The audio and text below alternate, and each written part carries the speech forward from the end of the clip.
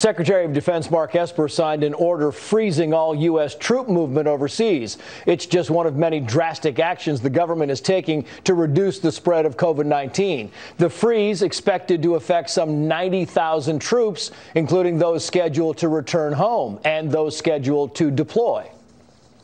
We're continuing to train mission essential personnel, but really what we're trying to do is we're trying to balance protecting the force so we can protect the nation.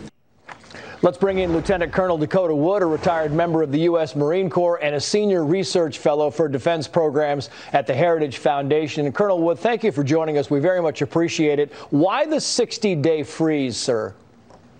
Well, they're looking at the potential, as people moving around, so we know what the incubation period for the virus is, but you really need stability in the system. So when they're thinking through permanent change of station moves, troops that might be moving back and forth for exercises or training, this 2-month window balanced against the global trends we're seeing on movement of populations and infection of people, it seems to bracket that. And so I think it's a policy call made by the Secretary, and everybody kind of knows what to plan for.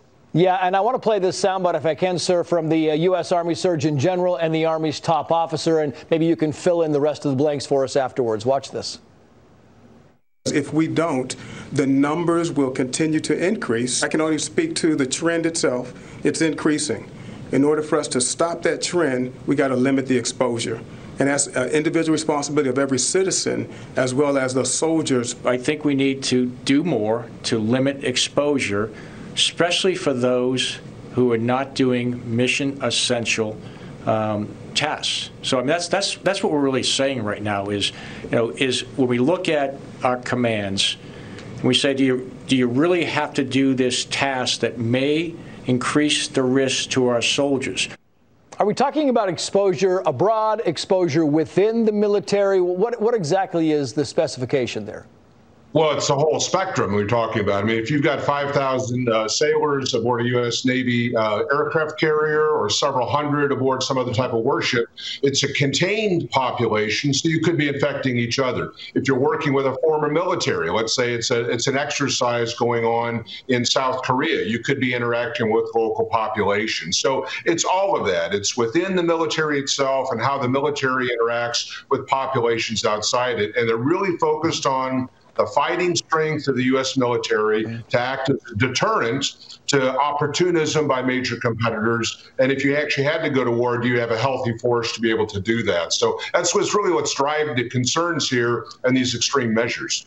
Yeah, Colonel, you mentioned the fighting strength of the military. You always hear the military. Is it prepared to fight a war on two fronts? And in your estimation right now, are we still there? Oh, absolutely. I mean, the force has fairly low numbers of people who've been infected by that. The posture is the same today as it was a month or 2 months or 6 months ago. So we haven't degraded in any way the fighting capacity or readiness of the force. They want to prevent that from happening. So this is an extreme preventive measure to make sure that the military can continue to do what we expect it to do.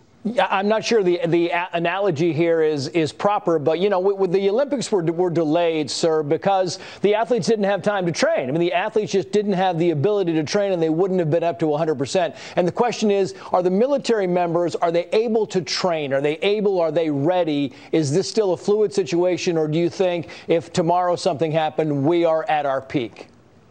Well, peak degrades over time. So the longer you go without doing something, the kind of the memory, the muscle memory, the skill sets start to decline. And that's not measured in days or weeks. It's going to be several months when that happens. But it's been an aggressive training schedule, working with partners. The knowledge that exists in the force remains there for quite some time. So this 60 days is meant to account for prevailing conditions, maintain readiness at levels that it's already at, try to prevent it from degrading over that period of several months. Yeah, you kind of take it a step further, Colonel. You say, look, the whole idea is you need smart leaders, and smart leaders will get you through it. Meaning what by that, sir?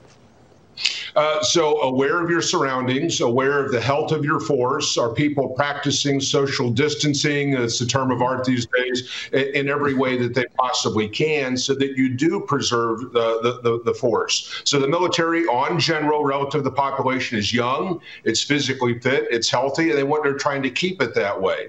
So if you're a senior leader or a unit commander, you're trying to make sure that you're preserving the goodness of the force as it is and not doing silly things. So they're trying to, again, get that balance, maintain competency in the force without hazard in the force, unless you're actually putting it in harm's way in combat. What about the status of military operations around the globe right now? Where do we stand there? Well, it's actually kind of fortuitous. We're drawing down a bit in what we've been doing operationally there in Afghanistan. Syria has been kind of a holding pattern for a while. So the situation as it exists and U.S. military personnel conducting ops is pretty much unchanged. We're doing things, obviously, with special operations in Africa and other places. But it seems to be just a fortuitous set of circumstances in terms of the operational commitment. I mean, if this were some years ago and you had high operational tempo in Iraq and Afghanistan, we might be talking a different condition right at the moment, but there's not really a lot of cause for concern today.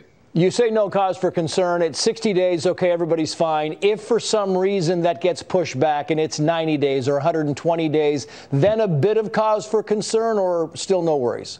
Yeah, again, I think if you're looking more than 2 or 3 months down the road, you do have to have people to get to the range. Artillery crews need to work their guns. Ships do need to sail. They're trying to preserve the health of, let's say, Navy crews by limiting port visits to no less than 2 weeks, right? So you go someplace, you leave port, you got to maintain the health of the force. So beyond 2 months, we should start to really question the efficacy of these forces and getting them back out to the ranges.